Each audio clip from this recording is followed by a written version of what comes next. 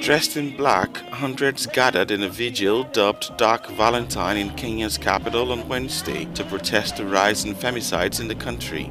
On a day traditional for celebrating love, students instead commemorated the victims of femicide by lighting candles, chanting names of those killed, and holding red roses. The protest became the largest anti-femicide demonstration in the country. We do not condone femicide at all. We are losing so many women, so many girls.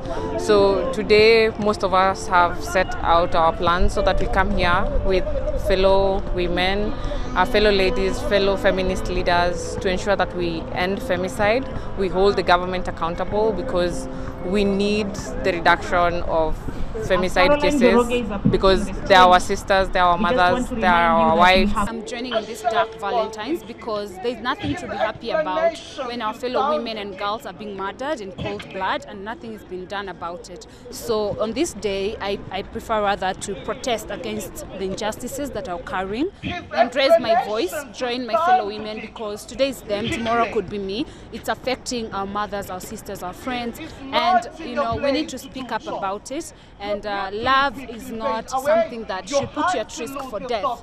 So if we can't have a healthy kind of love, what's there to celebrate about?